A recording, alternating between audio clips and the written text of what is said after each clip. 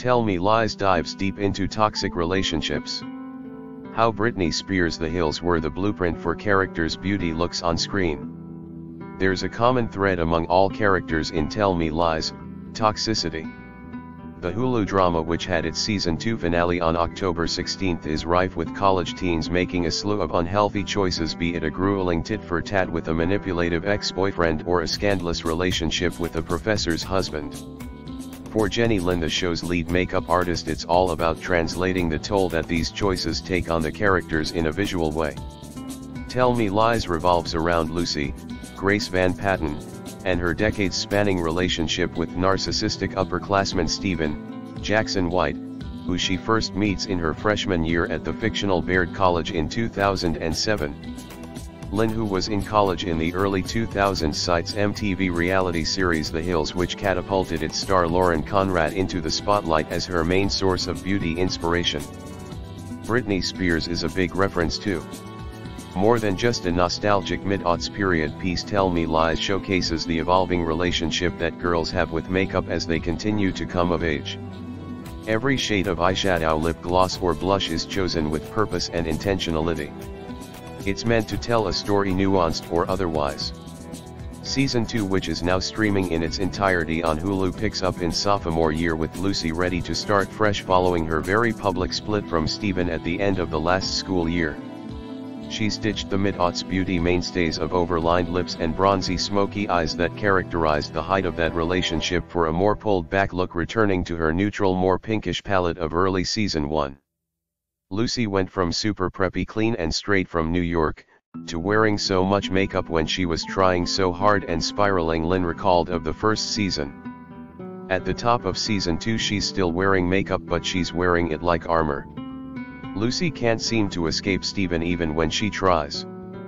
He berates her over voicemail, humiliates her in front of their friends, and even goes so far as to drive her new boyfriend Leo, Thomas Doherty, away, twice. But in the season finale, Lucy and Stephen actually appear to be giving their toxic romance another go. Should Tell Me Lies be renewed for season 3, Lin doesn't think Lucy and Stephen's reunion will affect the way she does Lucy's makeup. It's not going to be as extreme as before because she's more comfortable about it, she said of Lucy. It's going to be very subtle.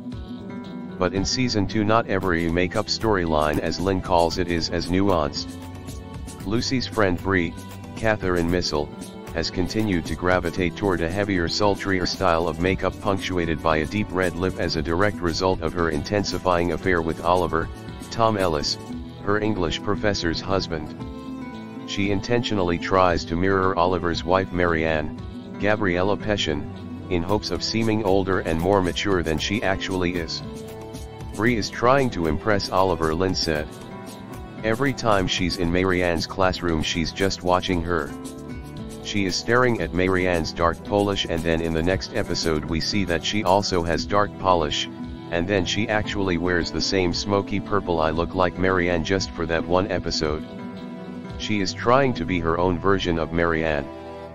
There's a moment in an episode where Bree, under Oliver's instruction, immediately wipes off her red lipstick and meets him privately during the party he and Marianne are hosting. The use of red lipstick in the scene, Lin told Yahoo, illustrates the tragedy of Bree's situation and the lengths she'll go to for him. The red lip moment is the height of it all. It's the ultimate showcasing of what she's willing to do, she said. It's just really sad that she's succumbing to his dominance. For Pippa, Sonia Mina, Lucy and Bree's other best friend, a natural bare face takes on a different meaning. As the victim of an assault earlier in the season, Pippa intentionally pulls away from her typically glamorous full face of makeup. Instead she takes comfort in a simpler look, as if to avoid unwanted attention. Pippa is always the one doing the other girls' makeup in season 1, Lin said. It was completely intentional to pull back on her makeup because she was struggling with the trauma of what happened. She kind of retreats. She came in hot at the top of the school year and then she was kicked down pretty hard for the rest of it. Pippa finds an unlikely friend in Stephen's on-again and off-again girlfriend Diana, Alicia Crowder, while coping with the aftermath of the assault. Though Stephen and Diana start off the season as a seemingly solid couple, Diana begins to see cracks in the stories he's told her. Her whole world is crumbling, but you wouldn't notice just by looking at her. Diana, like Lucy, uses makeup as a means of protecting herself from Steven. Her makeup has always stayed similar because she needs to look put together, Lynn explained. She's starting to realize what kind of person Steven is, but she's protecting herself. She's still going to make him feel like everything's okay. For Lynn, makeup mirrors the chaos and complexity of these emotions and relationships. It's a way for girls to express themselves, she said. I think that's why so many people connect with the show.